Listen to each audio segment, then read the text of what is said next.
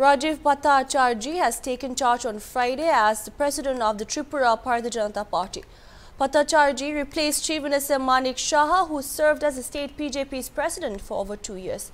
BJP is chalking out a strategy for the state where it has been seeing a sticky wicket. Advocating the unity slogan, BJP leaders assembled to welcome the new state president at the BJP state office. Present at the occasion was BJP heavyweight Chief Minister Saha and former Chief Minister Biplab Kumar Deb and Union Minister of State Pratima Bhomik, among others.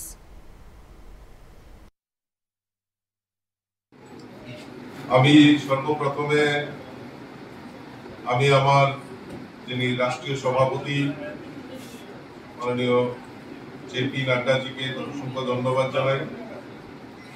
আমি ধন্যবাদ জানাই দেশের যশস্বী প্রধানমন্ত্রী নরেন্দ্র মোদীজি, আমাদের অমিত ভাই শাহজি, আর তৎসঙ্গে আমি ধন্যবাদ জানাই। আমি খুব সৌভাগ্যশালী যে আমার সামনে আমার সঙ্গে বর্তমান এবং প্রাক্তন এবং বর্তমান মুখ্যমন্ত্রীরা আমার সঙ্গে রয়েছেন। আমি খুব সৌভাগ্যশালী। আমাকে যে গুরুদায়িত্ব দেওয়া হয়েছে, আমি যাতে নিষ্ঠার সঙ্গে এই কাজটা আমি করতে পারি। আমার সমস্ত যারা কার্যকর্তা এবং যারা আমার নেতৃত্বরা রয়েছেন, আমার প্রভারীজি রয়েছেন, আমার সংগঠন মন্ত্রী রয়েছেন এবং বিশেষ করে আমার এই দুই নেতৃত্ব আমাকে যা নির্দেশ দেবেন, যেভাবে আমাকে আগে পথ চলার জন্য আমাকে যে পথে নিয়ে যাবেন, সেই পথকে অনুসরণ করে আগামী দিন এই ত্রিপুরা রাজ্যে যাতে একটা ভারতীয় জনতা পার্টির সংগঠন শক্তিশালী করে 2023-এর যে লক্ষ্য, সেই লক্ষ্য আমরা বুঝতে পারি।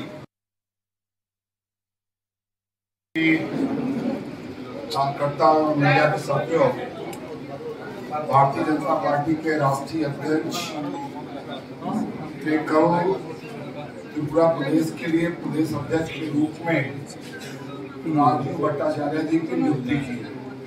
हम सभी जानते हैं कि राजीव भट्टाचार्य भारतीय जनता पार्टी के बूथ से लेके यहाँ तक का उनकी राजनीतिक जीवन रहा। 2020 15 জানুয়ারি আমি ভারতীয় জনতা পার্টির ত্রিপুরা প্রদেশের সভাপতি পদে নির্বাচিত হই এবং আমার পূর্বে যিনি সভাপতি ছিলেন এবং প্রাক্তন মুখ্যমন্ত্রী শ্রী বিপ্লব কুমার দেবজির হাত থেকে আমি দায়িত্বভার গ্রহণ করি। ভারতীয় জনতা পার্টির জন্য অত্যন্ত গুরুত্বপূর্ণ 23-এ আমাদের বিধানসভা নির্বাচন রয়েছে। প্রদেশ অধ্যক্ষ থাকার সময় আমরা সরকারে এসেছি, আর তারপর মানিকবাবু প্রদেশ অধ্যক্ষ হয়েছেন। মানিকবাবুর কাছে আমি আশা করেছিলাম যে 36 পর্যন্ত এসেছি, 60 পর্যন্ত যেতে হবে। আর আজকে আদরণীয় মানিকবাবু রাজীববাবুকে বসিয়েছেন এজ এ লেফটেন্যান্ট। আমাদের রাষ্ট্রীয় সভাপতি জেপি নাড্ডাজি, ওনাকে আমি ধন্যবাদ জানাই।